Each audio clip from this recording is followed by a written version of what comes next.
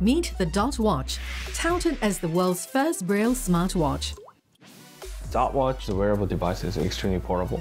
Use it whenever you want, wherever you want. This is the first step for us. We want to make a world with more equality.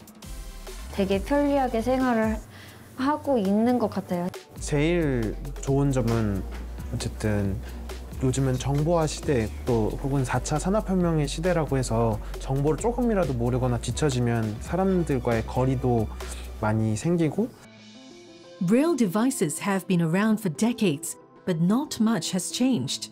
Costs have also remained high. We wanted to make the most portable and wearable devices. And the second thing is whether it's affordable or not. We aim to hit the target of $300.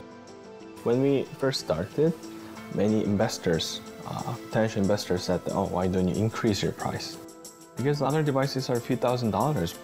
2018년도 이제 2분기쯤에 이제 저희가 처음에 그 물량을 내보낸 적이 있었는데 딸 시집 보낸 느낌이네.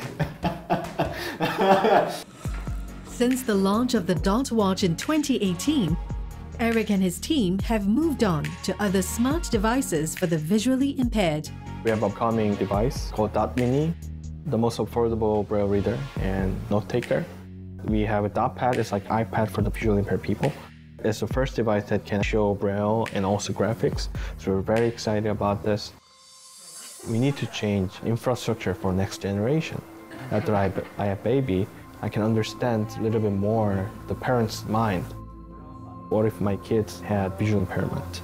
So I felt like confident to doing this, because if you can help someone's son and daughters, and if you can change their life, it's really kind of worthy thing to do.